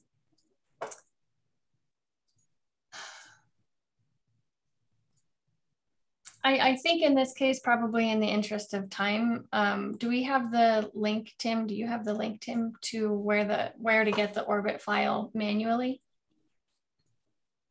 Yes, I mean, we can, there's a Slack, I think there was a thread that I can link to, as well as the link to, I think, those SP3, the GFZ SP3 files are also available via IGN in France. And that uses a different protocol currently. So that's why some people have been able to get those files there when they haven't been able to get them from CDDIS.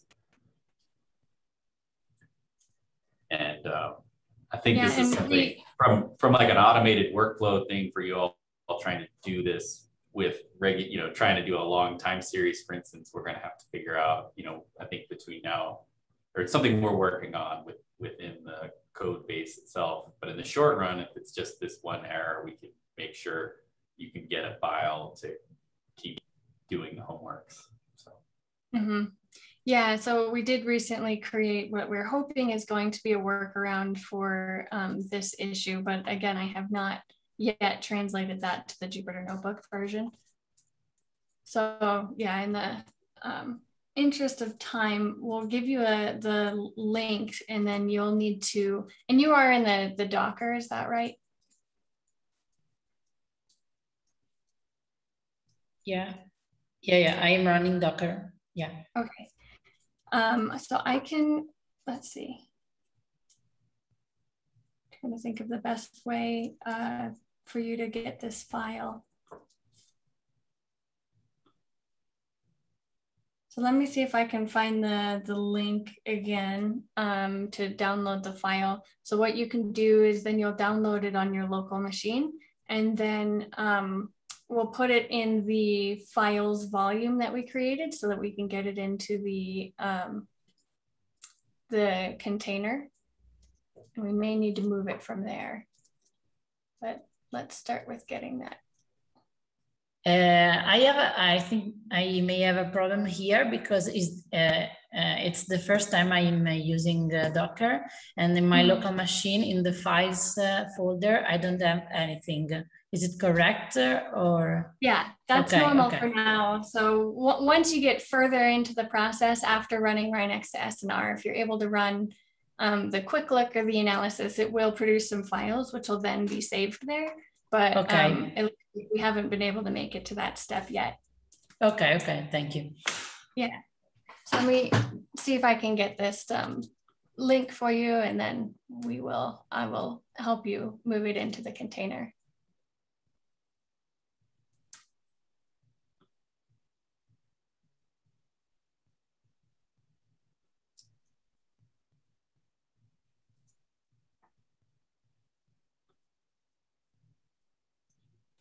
Kelly, you're just curious the archive link? Yeah, yep. Here's I had it up the other day, but now it's gone. And the IGN link that's at FTP, I just put in the chat.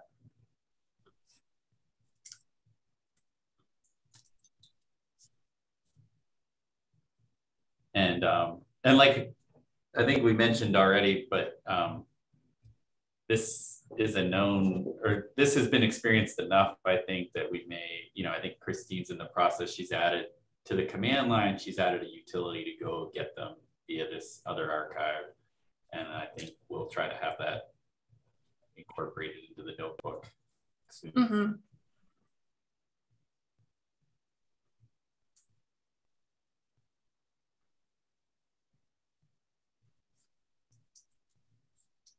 And hopefully we can figure out if there is some correlation other than just some people aren't able to access these.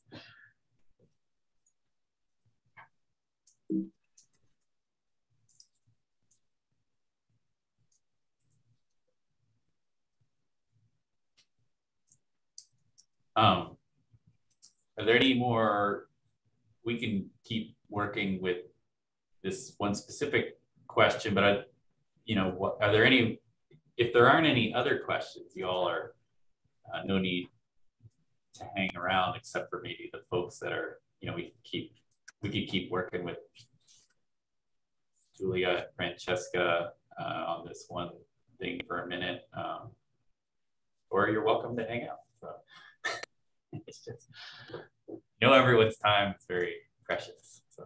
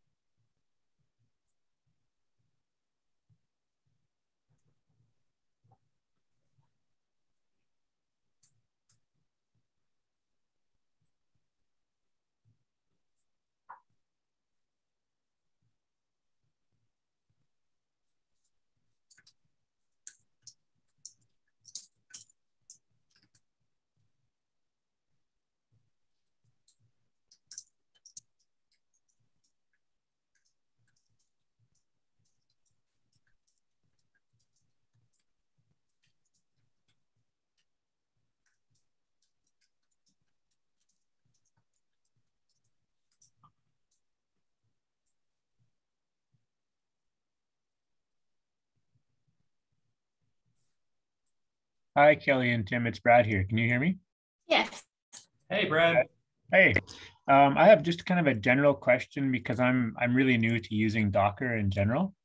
So I've had no problem so far with installing and running the notebook in Docker. That's fine. My question is, do I need to stop the Docker instance when I'm done working with the code and restart it later? Or is it okay to just kind of let it run, like let that instance run for however long I want it? Yeah, it is okay to let it run. Absolutely. Okay. It's not a very large container. There's not much going on in it. So I don't think it would be very computationally intensive at all to keep it running. Okay. You can stop it and start it again. If it does stop because something stops it, which I don't think it would, but if it does, then Docker start is how you would start that back up again. And if you are using the Docker desktop, again, which I do recommend, if you start it and you don't have the link anymore, there are instructions on how to get that link again to get back into the container. And if you're using the Docker desktop, you can just click on the container. And when you start it, the link will show up again at the bottom. Okay, I'm running an Ubuntu, so I don't think there is a Docker desktop. Huh, I thought I saw some instructions for Linux. Oh, okay. I can pull that up again. But otherwise, I could just issue a command like docker stop and then GNSS ruffle Jupyter. Do I have to remove the image or just stop and start it? Stop and start. So you don't want to remove the image or you can remove the container. You can remove anything really. And then you can just re-download it again, run that same command in the beginning. If you did have anything you were working on in the container, that would then be lost, if that makes sense. But if you do have a volume and you saved everything you wanted on your local machine, that wouldn't be an issue. Okay, great. Thanks. Mm-hmm.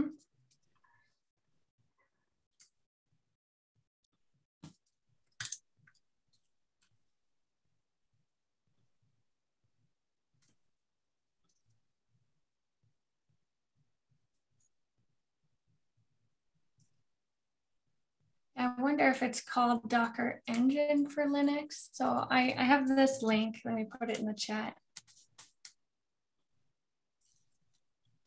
And it does say Docker Desktop for Mac and Windows, but then it says also available for Windows and Linux. And if you click on the Linux part, it sends you to a Docker hub. So I may look more into that and I can get back to you to see if there is a Linux version for Docker Desktop. Okay, thanks. I'd found something on a different forum anyways that said that Docker is just kind of a native part of Ubuntu, so it doesn't, a desktop doesn't really need it. Yeah. Right. Okay, well, I'll look around a little further too. Thanks. Yeah, no problem.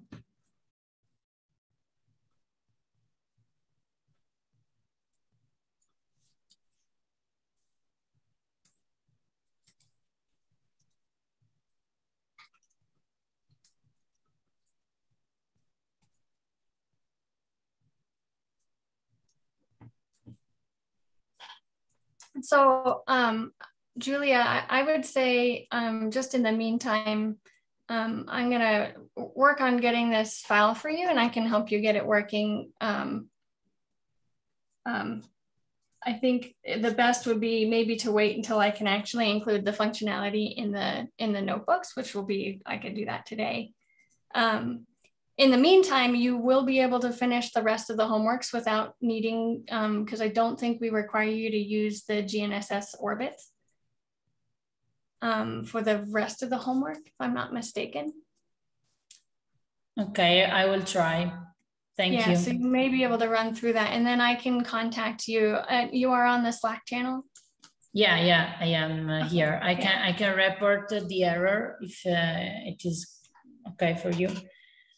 Yeah, that'd be great.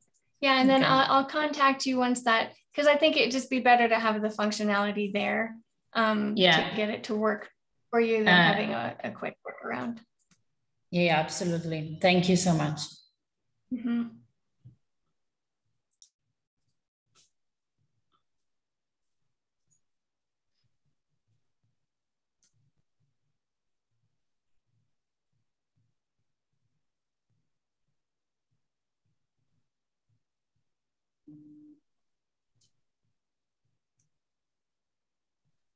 It looks like I might have lied in homework 1. You do use that functionality. So I'll work on getting that fixed, and I'll message you when it is fixed, and you should be able to then go through the rest of the homeworks.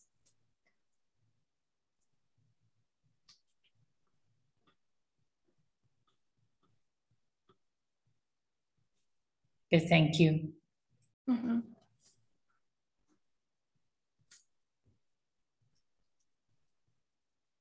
Are there any other questions that we missed or that anyone else has at the moment?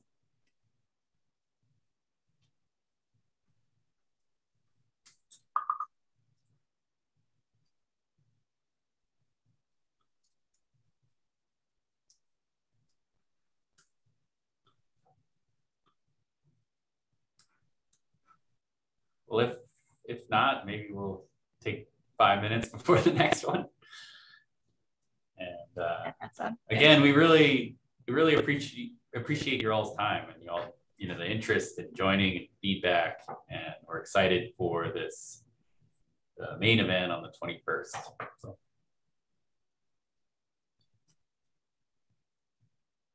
So yeah, Kelly, do you want to meet back at 11? Yeah, that sounds great. All right, well, thank you all. We're going to keep this, the Zoom will be running, but and if you want to come to the command line questions too, you're welcome.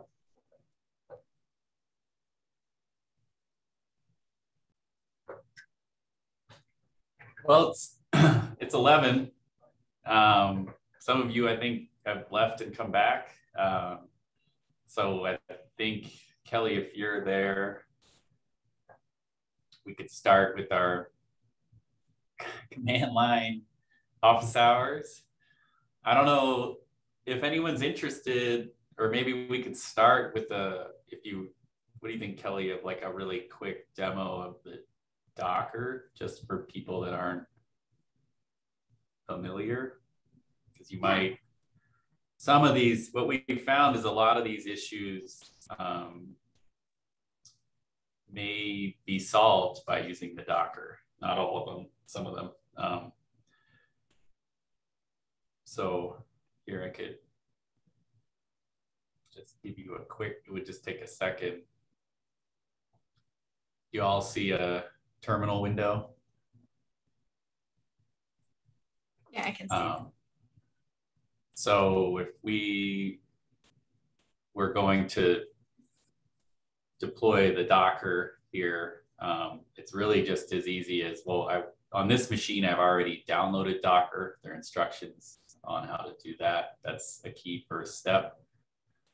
But assuming that Docker is on your system, maybe I'd make a directory to do this in, and then I enter that directory. And now this will be like where I'm doing all my processing within the container, because as we'll see, if we run the Docker, I'll put the Docker run command, which is in the homework 0, as well as in the Docker hub. Kelly spoke a little bit in the 9 o'clock presentation about doing this with the notebook, and it's very similar logic from a Docker perspective here. The main difference is, instead of opening an interactive URL, we're going to open this in a interactive bash shell. So what this command is saying here is it's Docker run. The -it is saying it's an interactive shell. At the end, I have the bin bash. The -v is what I'm doing here is mounting it's basically mapping a local volume to the container. And this is so, as Kelly mentioned before, there are parts of this code that we want to persist, mainly, or not the code rather, but parts of our results that we want to persist. So it's fine. The container can come and go, and the code base will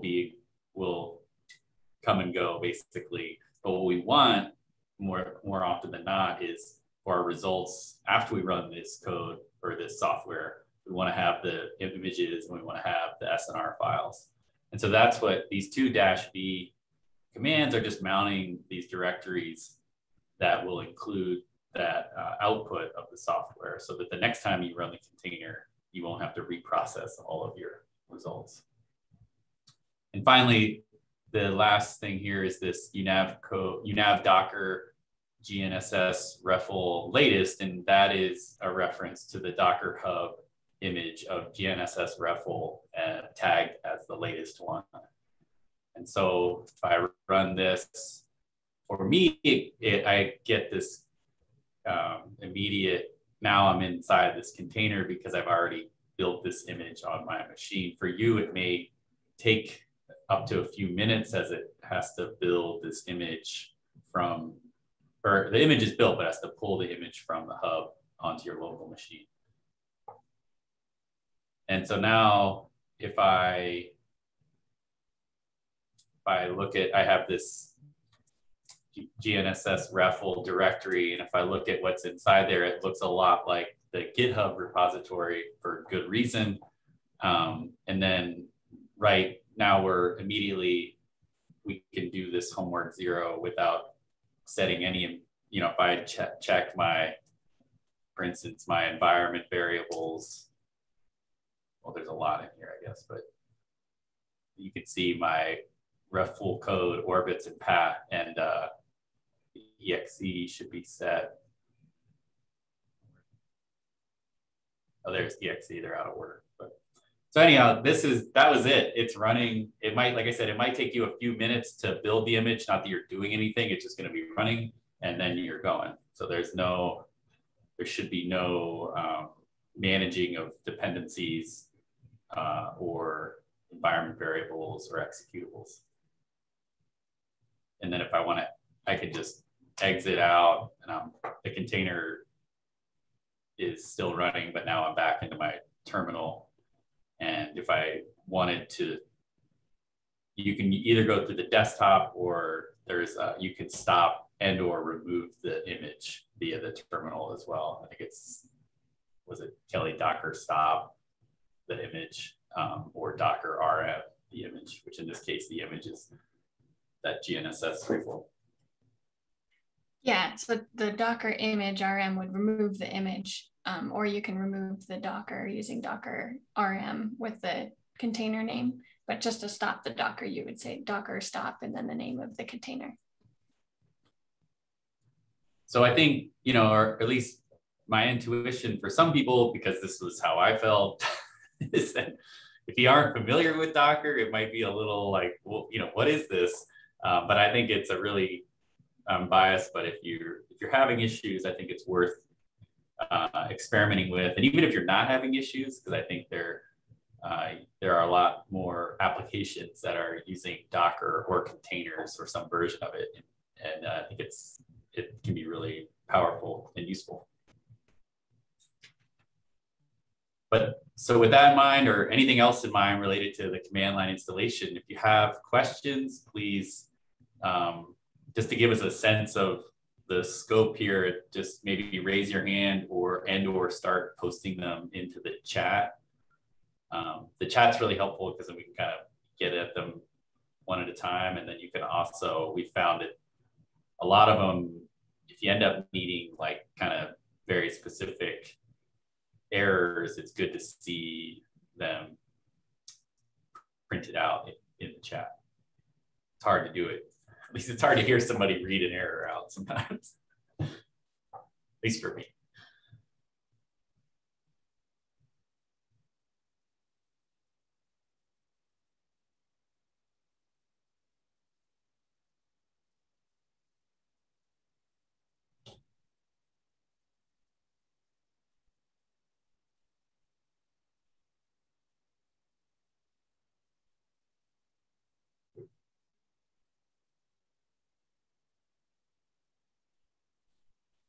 So Rainey says, I can't get that first Docker run command to work, and it looks like it's my environment variables. However, they show up when I echo them.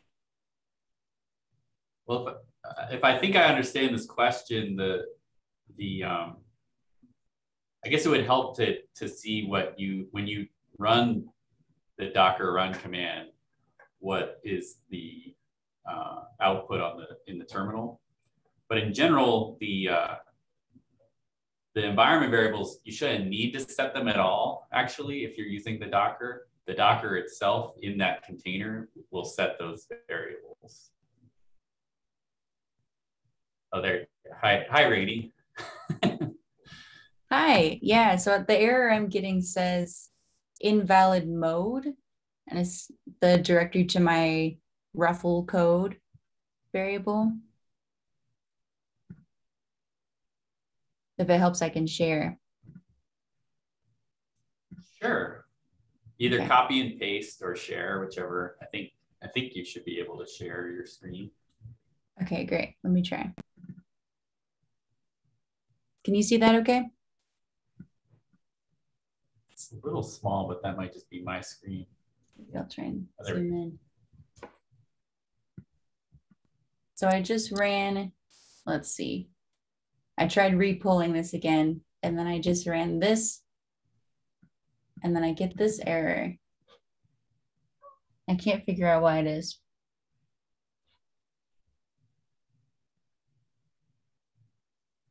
Error response.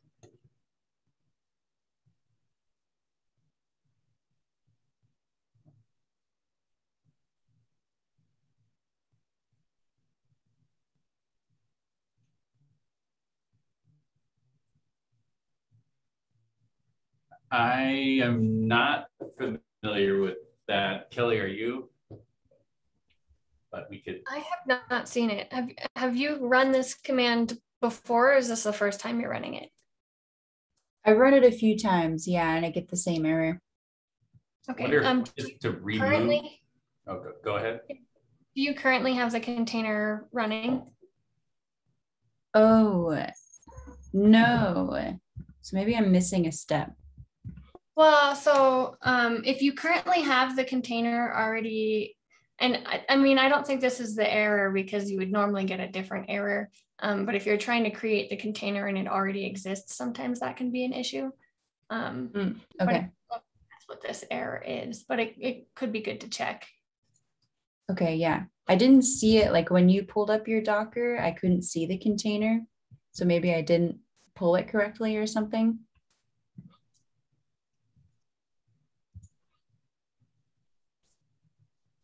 I can check that. I guess maybe there's a step that I'm missing just to set up, or maybe is there an in-between step between pulling this and running this command to get the container set up? Well, Kelly, you're on mute. Thank you. It shouldn't be because the very last line in that command is telling it which image to pull from. If the image doesn't exist locally, it goes to the Docker Hub and grabs it for you. So it'll pull down that image. If you run Docker container ls, that'll just list the containers that you currently have. Yeah, so you don't have any containers running. I think the other command is Docker image ls. See if you have an image already.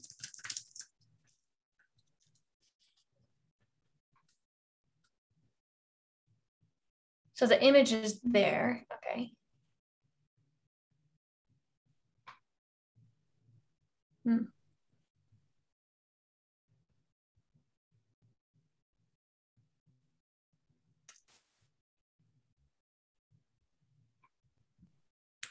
It might. If you just remove the image and redo it, or. Yeah, you could try that. That would be Docker image remove and then the name of the image. Image RM, or do you spell out remove RM. For Docker? Yeah, sorry, okay. RM. And then this is just this one here.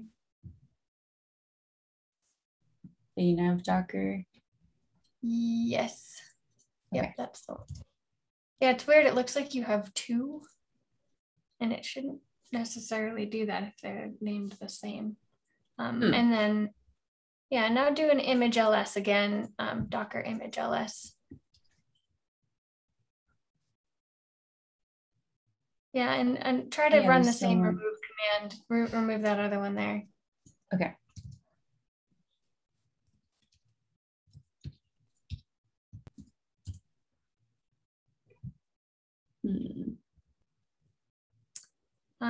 I think that's okay. Maybe, so now try running the overall, the Docker run command.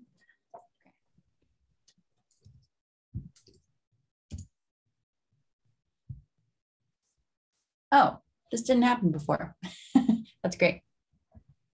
Yeah, it's sometimes there's a little wonky stuff that happens, and I find that removing everything and trying again often is the solution. Awesome. Hopefully that fixes it. Thanks so much. I appreciate it. Of course. Joe had asked about for the notebook version where the token comes from. Yeah, so I was going to mention with the Jupyter Notebook, sometimes if you have another browser open that's already accessing port 8888, then it'll sometimes open up into a page that's requesting a token. That's so that sometimes you can open two of them at the same time using a different token. So if you do have another window open, you could try to remove exit out of that window, make sure you're only accessing the port once. Yeah, I don't have anything open on that port. So I've tried cutting and pasting from the original installation, which includes, token equals blah, blah, blah, blah, blah. Mm-hmm. And it goes to a page that says, I need a token or a password. Yeah. And I've tried, going from Docker and running GNSS reflection and then using the open in browser, mm-hmm. and again get a token. So I did try and set up a password, but it doesn't seem to like that. Right. Or rather, I should say. Mm-hmm. Interesting. So I did .Jupyter, Jupyter config. Yeah, and then you did try pasting the token that it gives you into where it's requesting a token. Yeah, so since I've exited it, so I exited Docker, stopped running it, closed mm-hmm. Chrome, came back in, and even if I put in the short, localhost 8088, mm-hmm. it'll ask me for a password or a token. Or if I put in the whole HTTPS, that includes, dollar token, blah, blah, blah, blah, blah. It always comes back to password or token, login.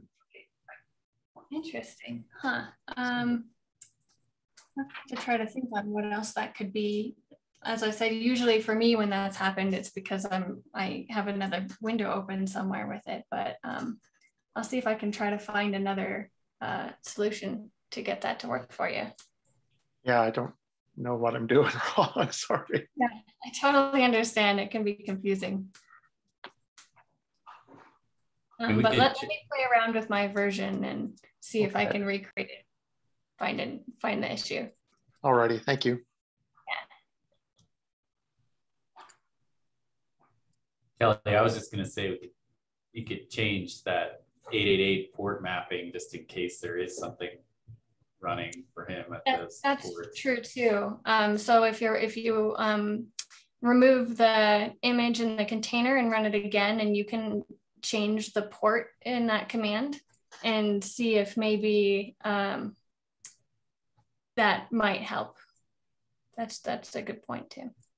That's actually probably what I would try next, Joe, if that makes sense. So basically just remove the whole container and run the command again and start over. Yeah, so I would run, you have to stop the container. So it's Docker stop with the name of the container and then Docker rm the container. And then I would remove the image as well, just kind of start over and use that same one-line command and then maybe just try changing the port. So if I'm actually using the Docker app, I would just, hit the stop button and hit the trash can. And then the trash.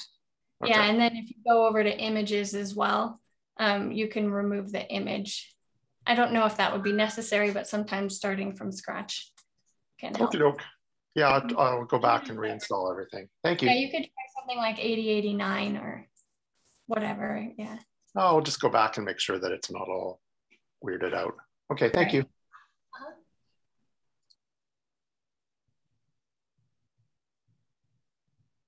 Oh, it looks like Tanya had a solution that worked for them. Yeah, so getting into the command line in the container, you can run Jupyter Notebook list and it will give you the running token that will work for your notebook. Thanks for that. Yeah.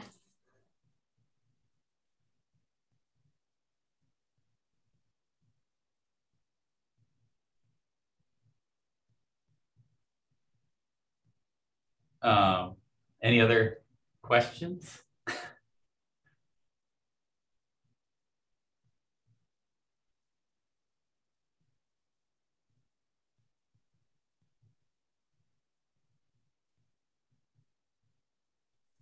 We're hoping that silence means things are working. Yeah.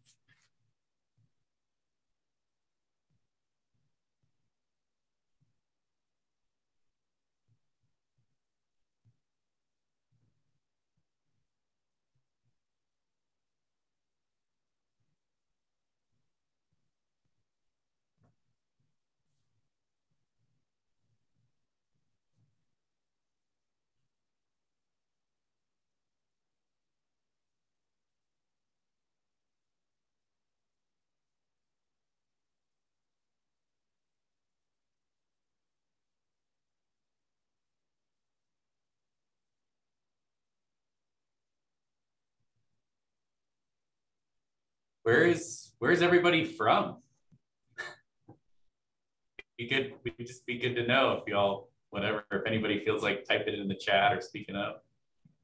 It's exciting to see such a big group.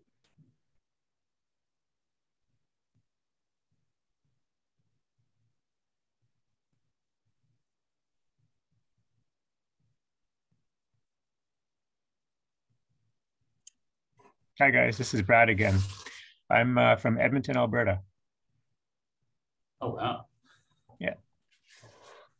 So thanks again for your help. This has been really useful.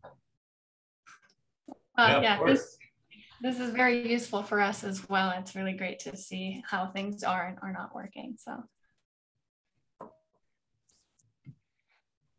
Oh, we've got Germany, Canada, Germany.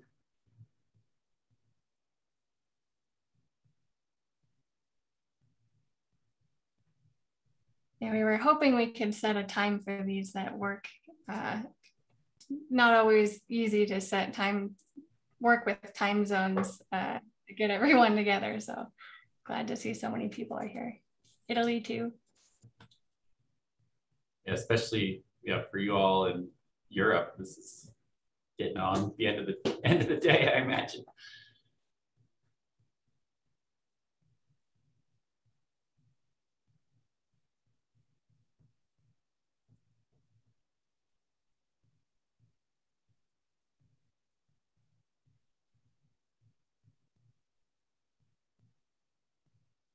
Well, I guess with that in mind, especially with so many people in Europe, if you have any questions, we'll be leaving this Zoom open until certainly we're going to check in at noon as well. But otherwise, we appreciate you all being here and coming, and we'll look forward to seeing you all virtually on the 21st. And if you have questions on the homework, the best way is the Slack, because then as much as we can use that, because then you can collaborate more with your fellow students, and they can see your questions and vice versa. But if you aren't a Slack user, just email Kelly, Christine, and/or I.